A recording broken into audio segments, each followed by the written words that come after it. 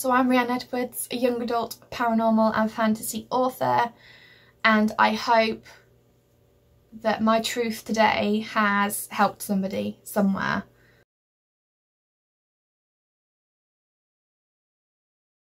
Hi guys, I've got a bit of a different video than what I wanted to do for you today.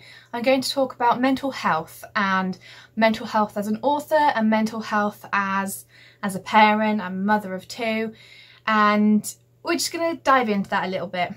So originally I wanted to do a Preptober series because I'm planning for Nano in November, and whilst I am really looking forward to that, I have been struggling because of one reason or another. I mean, last night my daughter did not sleep at all.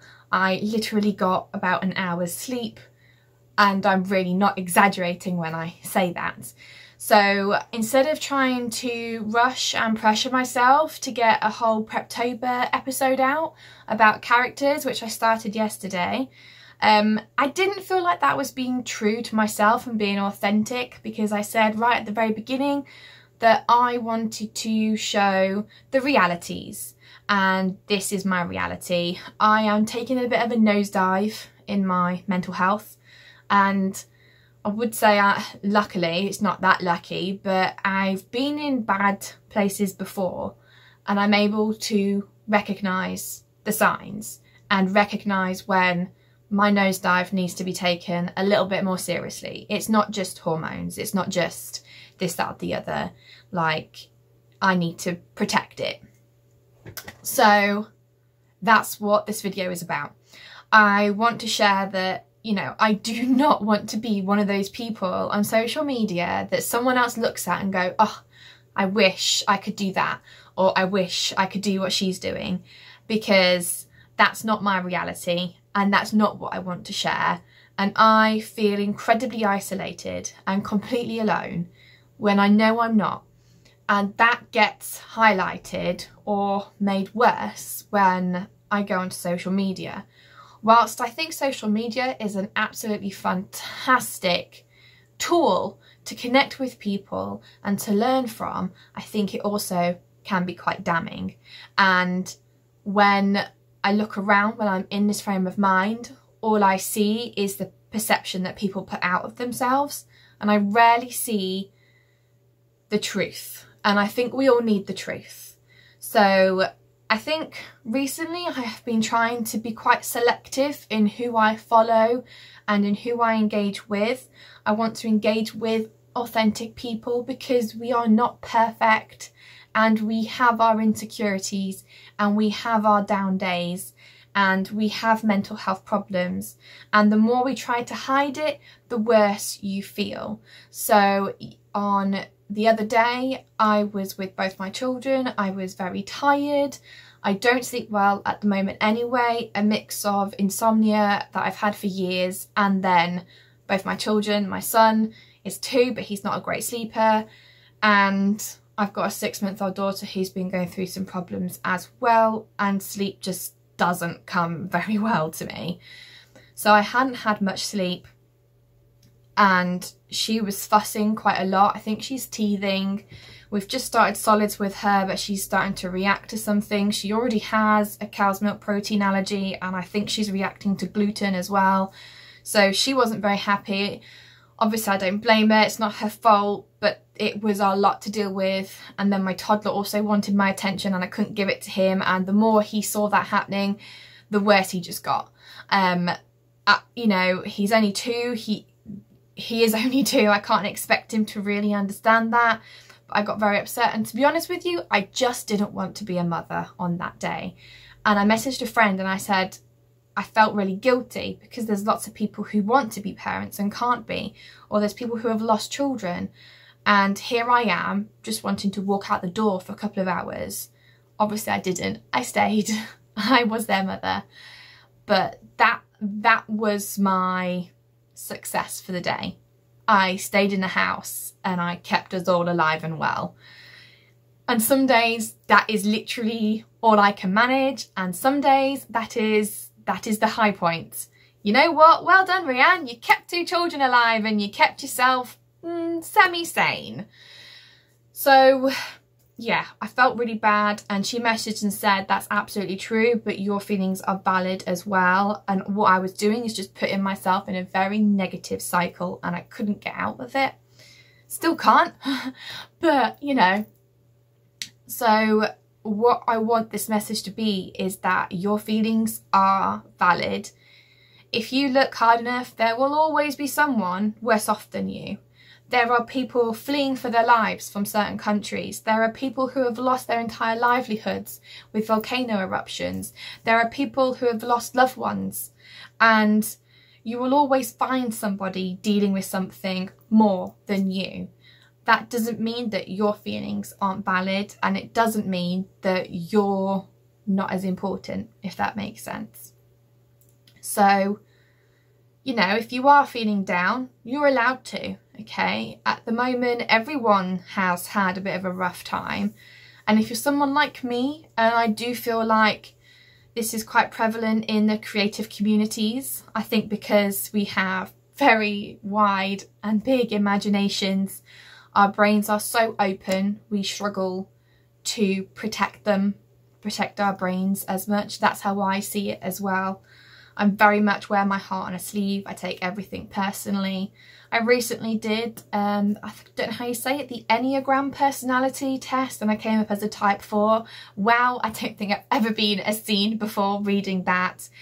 And part of my struggles, apparently, were to do with not feeling authentic and not knowing where I fit. And that is definitely me.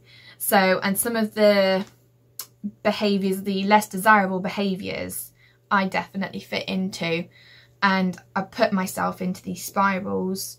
So don't really know where I'm going with that. I'm literally just talking straight up. I've not got a script, I've not thought this through. This is just a video that I wanted to share with you, that sometimes it is hard, and I'm having a hard time right now, and I'm definitely in a sticky place. Of course, I feel lucky and grateful for what I have. But when you have mental health problems, that knowing that doesn't always help. In fact, it can make it worse. So I might get to the point where I need to go and get medical help. I've not ruled that out yet. A part of me feels like if I do, then I'm admitting defeat and maybe feel even worse. But I'm trying to be really open with my husband about it. I think it's important to find somebody that you trust and can open up with. I have delivered quite a few massive truth bombs on my husband in the past few months. I have made some quite drastic decisions with the support of him, obviously. And I feel like yesterday was a turning point for me again, because I'd had several days of feeling how I was feeling, and I just said to him, I can't cope. And it was quite freeing in a way, because he was very supportive, and that's why it's important to find somebody who is supportive of you and who you trust explicitly. So what I proposed to him would be an even bigger financial pressure on us, and I felt like I was failing. So maybe I'll go into it another time, all the ins and outs, but that's sort of the crux of what I want this video to be, is find someone supportive. Don't be afraid to share. Your feelings are very valid, and if you are around people who tell you, oh, but I've had this and I've had that, then they're probably not the right people to be around, okay? Or find some other people. Reach out to me if you need to. I will happily be a listening ear to anybody, because I have been there, I am there. I'm still doing nano, because last year I was in a not quite as bad a place, but I was dealing with some trauma and I'd been off ill from work, and I was pregnant with my little girl at the time and suffering quite a bit, and I did a whole new project, this YA fantasy forbidden love project, and it was very therapeutic for me. I needed that. I needed that sort of challenge and motivation, and it's a great challenge. I know some people might find it too stressful, but for me it was like, well, if I don't make 50,000 words for the nano challenge, the only person that's affecting is me.